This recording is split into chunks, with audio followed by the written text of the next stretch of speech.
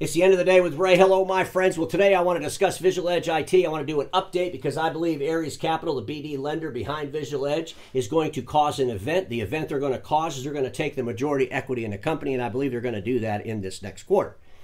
On July 25th, Ares Capital will publish their second quarter numbers. I can't wait for that publication. I will go on Ares Capital's website. I'll pull down the 10Q, and I'll give you an update so we can see where the loan is at.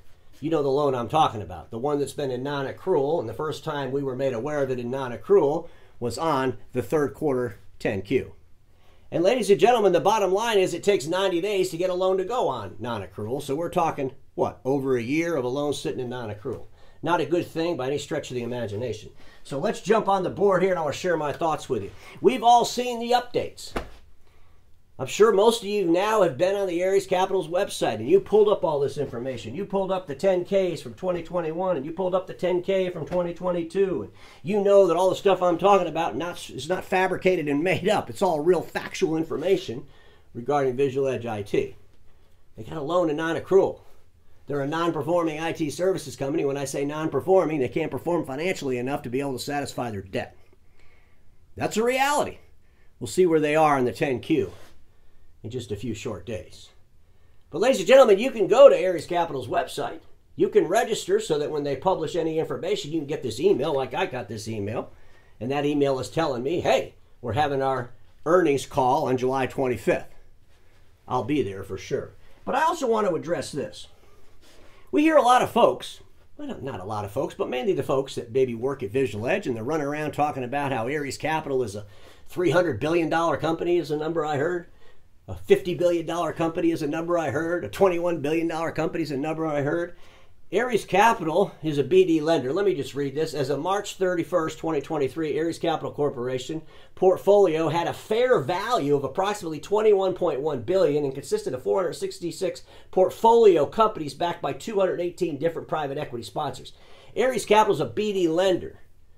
Their portfolio had a fair value of $21.1 billion. You know how Ares Capital makes their money? Let me share that with you. The lender can't mark interest payment as income until the payment has been received. So Visual Edge, here's what you might want to be thinking about.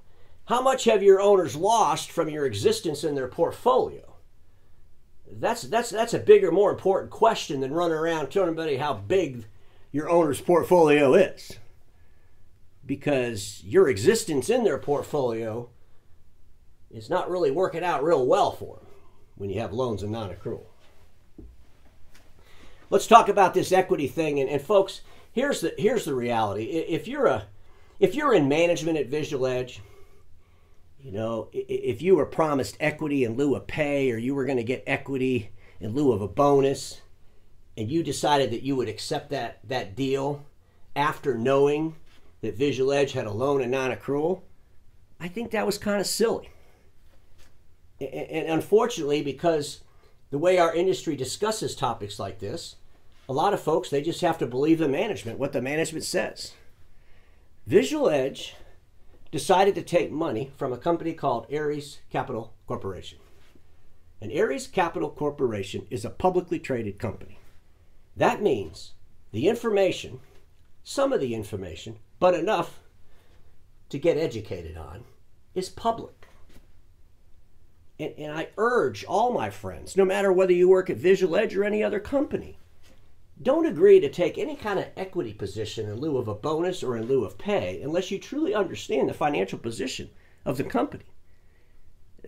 Because at the end of the day, you might get all excited about an equity position, but the day of the waterfall, the day that your private equity group decides to sell off Visual Edge, you might not get any money. And you got to learn how to do the math to make sure that you got a possibility to get the money. I'm going to share some math with you today. So ladies and gentlemen, I do believe that Ares is going to take a major, major chunk of equity. There's no doubt about it. You know, 70%, 75%, who knows? It's going to be a big, giant piece. They're going to leave some equity for the management. They're going to leave some equity for those ex-dealers. Of course, those folks are going to have to split that piece of the pie amongst them. But I got to tell you something, folks. Before I would agree to this, because I would imagine they have to get agreement from management, they have to get an agreement from those ex-dealers that might still have equity. Before I'd agree to any of that, I think I would do a forensic audit on Visual Edge. Now, I would imagine if you're one of those ex-owners and you still have an equity position, you've been getting financials from Visual Edge since you left, I would hope. I mean, you're still an equity partner. You should be getting financials. But the reason that I'm saying you should do a forensic audit is simple, because a while back I did an episode and I talked about the rumor that I heard out there. And it was a pretty substantial rumor. It was verified to me by a couple of different sources. I asked Austin, the chairman and CEO of Visual Edge, to clarify it. He never did, so I'm assuming it was probably true. But the rumor was that they took $1.2 million in bonuses, the management of Visual Edge, in the year 2022. So, and I was like, how in the world does management take $1.2 million in bonuses when they've got a loan and non-accrual? And I think that's a valid question to ask. And at the end of the day, my concern would be, what else is being pulled from above the line? If management has a thought in their mind that, hey, when this thing does sell, Ares Capital, by the time they get compensated, there won't be anything left for any other equity partners, so we're going to take some money above the line. I'm not saying they're going to do that, but a forensic audit will definitely share with you if that's going on. And I strongly suggest you all do it. Because here's what I believe. There will be a waterfall event as soon as Ares Capital takes controlling equity. I believe that Ares Capital already has a buyer in mind. And at that waterfall event, I believe Ares Capital is going to keep the first $200 to $300 million. And then whatever's after that, well, those other equity partners can get some. Unfortunately, does anybody, I don't believe it's going to go over $300 million. Do you honestly believe that Visual Edge is going to sell for more than $300 million? Ladies and gentlemen, let me share some thoughts with you. When Austin was doing that interview with a guy with a hat, he talked about some pretty nutty things.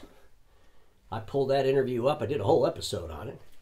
But he said in that interview that they were doing about $300 million in revenue, and I think he probably exaggerated a little bit. A lot of these folks do that. But I'm thinking that Visual Edge IT, their revenue is between $235 and $285 million. Somewhere in there is the real number. But let's just give Austin the benefit of the doubt, and we'll say it's $300 million in revenues. If he had a 20% EBITDA, that equals $60 million. If he got 3 times EBITDA, that's $180 million. If they got 5 times EBITDA, that's $300 million. Does anybody believe that Visual Edge IT is going to sell for 5 times EBITDA? A non-performing IT services print company. And when I say non-performing, they're not performing enough to satisfy their debt. Do you honestly believe they're going to get 5 times earnings? And ladies and gentlemen, even if they did, they get $300 million minus the debt. In my mind, that's zero left. Because obviously Ares Capital is going to grab a big portion of it. And then you're going to have to pay their other debts. So I'm telling you, this is why when you take equity in lieu of pay or you take equity in lieu of bonuses, you better have a clear understanding of the financial condition of the company you're taking equity in. And you better be able to imagine the realities of the waterfall event. I get it. We all want to think about the great big waterfall event. I'm sure that you've probably heard management discussing how the company's going to sell for $500 million. Maybe even $1 billion. This is going to be the most successful IT services nationwide company on the planet, and we're going to knock it out of the park. But ladies and gentlemen, it's simple math. Buyers pay a percentage of EBITDA. And guess what? They don't pay off debt. That's included.